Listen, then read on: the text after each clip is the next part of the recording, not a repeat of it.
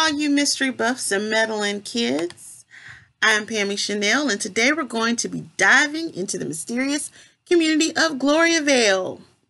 Gloriavale is a fundamentalist, aka fuddy, community located in New Zealand. I watched the 3-part documentary on Amazon Prime, because being stuck, sick, working from home, it can lead you into watching some crazy stuff. Then I got really nosy, and I decided I need to look into them a little bit more. I'm breaking this down into a few videos. Today's video will just give you a brief history and overview of the community, and then I'll break it down each episode and cover some of their controversies in later videos. So let's get into it. Gloriavale was started in 1969 by Neville Cooper, aka Hopeful Christian, and we'll talk about those horrible names later.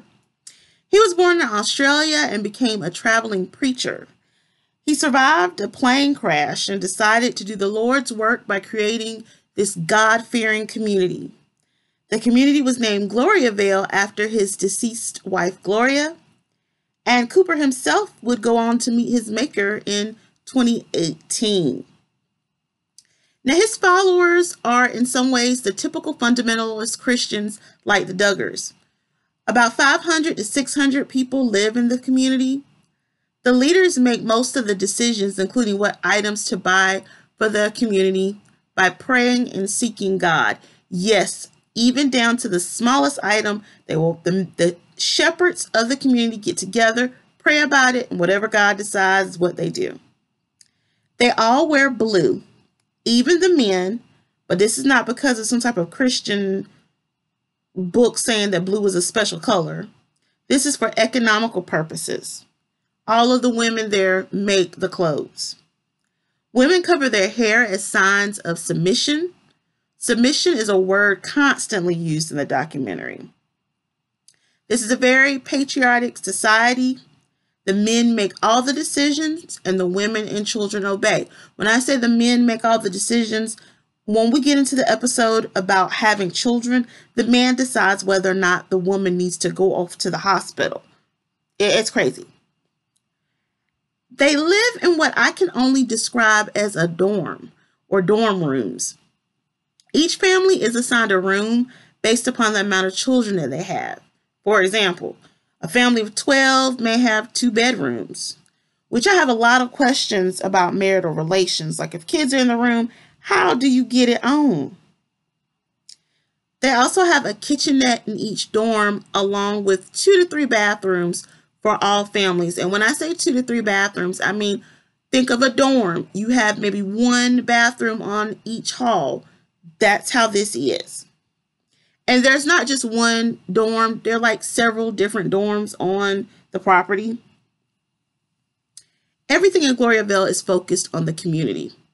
They eat meals together in a big banquet hall.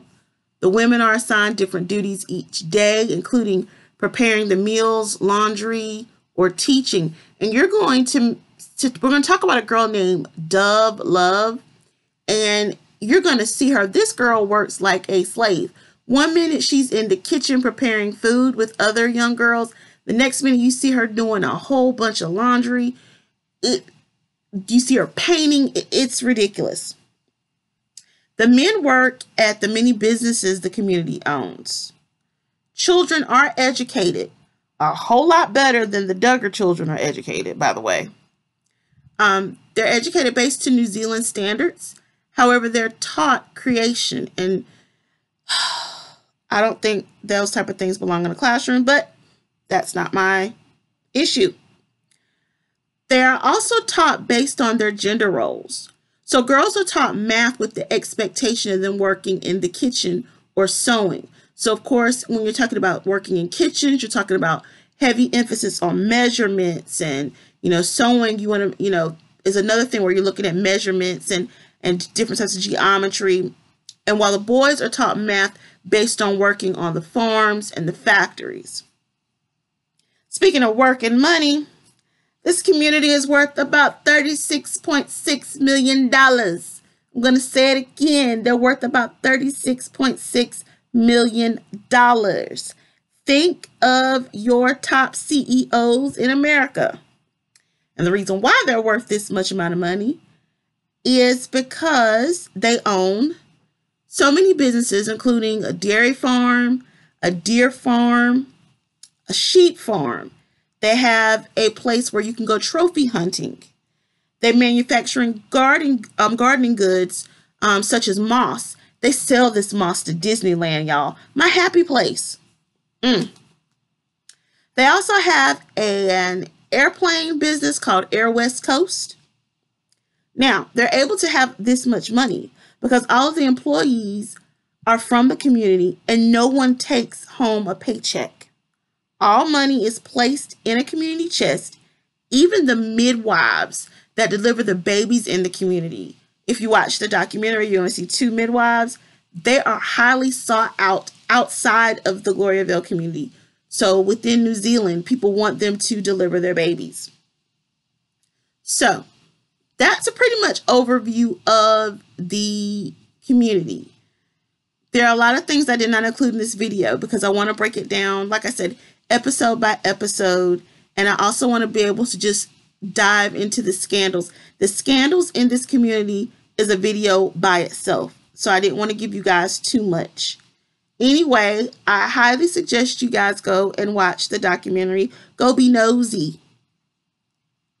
Until then, my next video, we're going to talk about Paul and Pearl Fowler. They are the stars of the first episode of the documentary.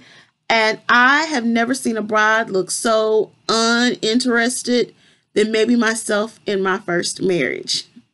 So until then, guys, stay meddling and stay being nosy kids.